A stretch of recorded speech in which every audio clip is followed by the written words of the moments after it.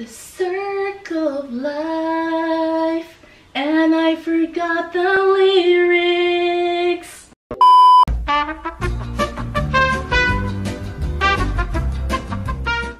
Hello everybody and welcome back to another video. Today I am joined by a very special guest here, Mr. Killowen. Mr. Killowen here is a long 5-foot Furby that I recently Furbymanced into this long body right here. So it's been a long life, recent dream of mine to always own a Long Boi. Actually, I always wanted to own a Furby, but I actually never had a chance to.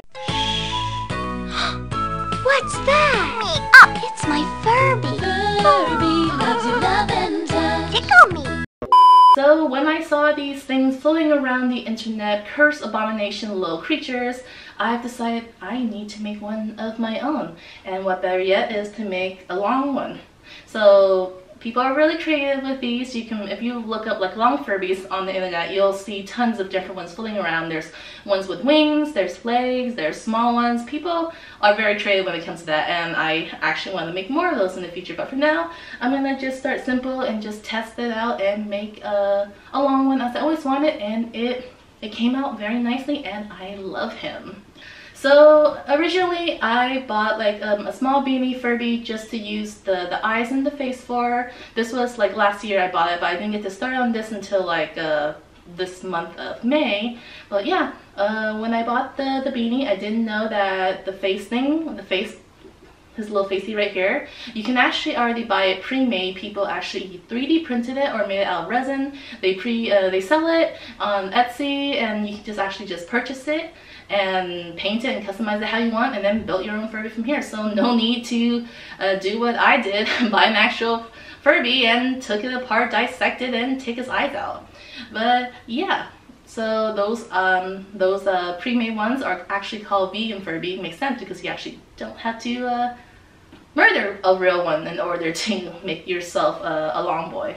But I did that, and it was quite the experience, but I am happy how he turned out. I thought since it's my first time building it, it was also my first time making the pattern for it, I thought I'll just go simple for now, and I can just go wild, and the next time I'll make it. I'm pretty sure I'll be making more because I managed to rope in a few friends to come do some Furbymancing party with me after we all get our shots. Yeah! So I think that's the first thing we're gonna do is get together and figure out what kind of Furby we wanna longify. And every witch needs a familiar, and mine just happens to be a long Furby. But yeah, so let's get to the process and seeing how he came to be. Ooh.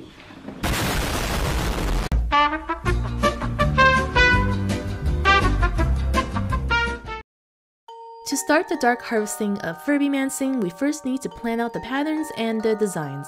Since it was my first summoning, I decided to go for a more basic look and work with what I had in my fabric stash. Of course, you'll need a body of a Furby to complete this ritual. As I mentioned previously, there are already pre-made faceplates that you may purchase and use instead. For the body, I'm going to pattern out some panels in order to make it more tube-like. So we have the outer front, the center belly, the side center, the bottom circle, and the back.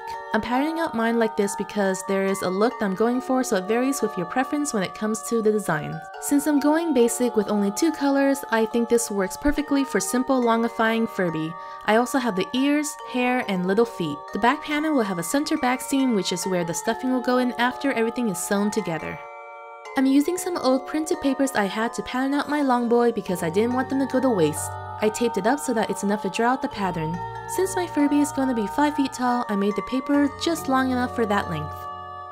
After figuring out the pattern base and measurements, I started drafting out the shape onto the paper.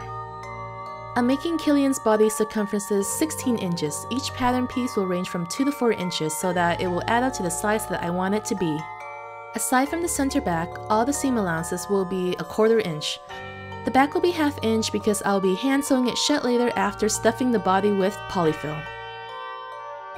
With that, all the patterns are cut out and ready for the fabric cutting.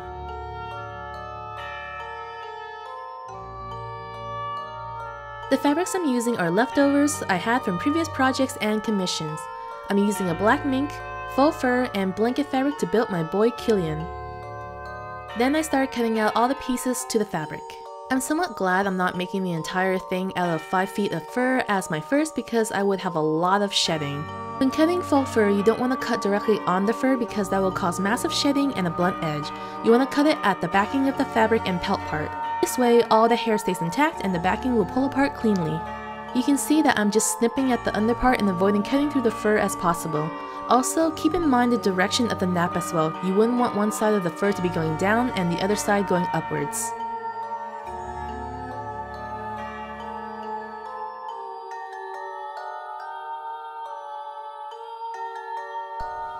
Alright, so now for the most important part of the process is transferring its eye onto the long body. So for that, I'm going to be doing a little surgery, and by that, I'm going to be dissecting the eyes. I don't know why I'm getting that nervous feeling in my stomach. You ready?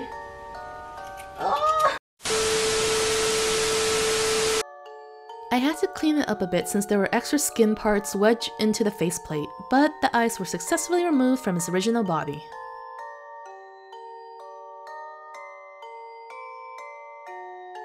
Don't forget to take care of the body and make sure to clean up the mess.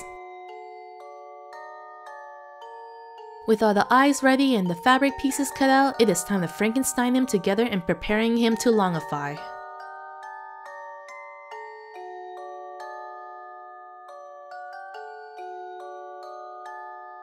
I sew the front parts together first. Then I put together the ears, feet, and fur. I need to attach the feet and ears onto the front first.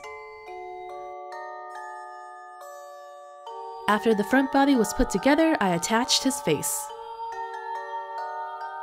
I didn't get to film this part, but I added on the hair piece to the center of the side/middle fabric piece and sewed the center together. Then it was sewn onto the back side. Then the back and middle piece was attached onto the front. I sewed the center back and left a gap about a few inches because that's where I'll be flipping it inside out and stuffing it after. With all the pieces sewn together, I attached the bottom circular part, which is the last part of the body. After he is sewn all together, I flipped him inside out through the center of the back gap.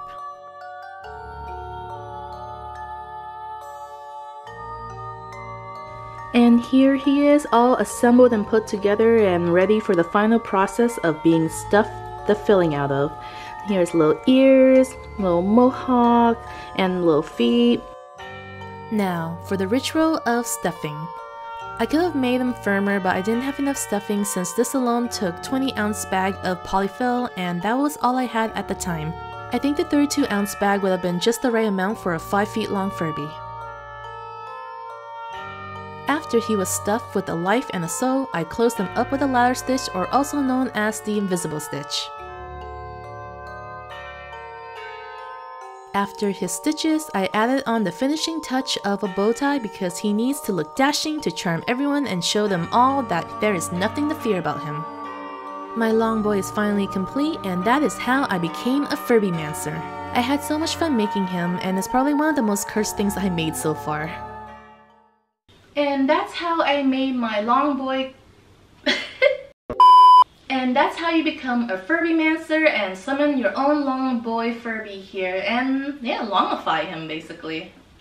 But yeah, this was a really fun project. It's something I wanted to do for quite a while now, but I haven't had the chance to, but now I have. I love it so much. I can't wait to make more. So we'll see how those turn out as well. But yeah, if you want to see more cursed content like this in the future, Stitch Witch and crafting sewing journey, leave a like and subscribe, and I will see you all in my next video. I actually do have some more projects coming up, but I need to work on editing and putting those together still. So yeah, stay around, especially if you want to see more of this little guy, this long guy here to make special appearances in my videos. But yeah, I will see you all in my next video. Bye!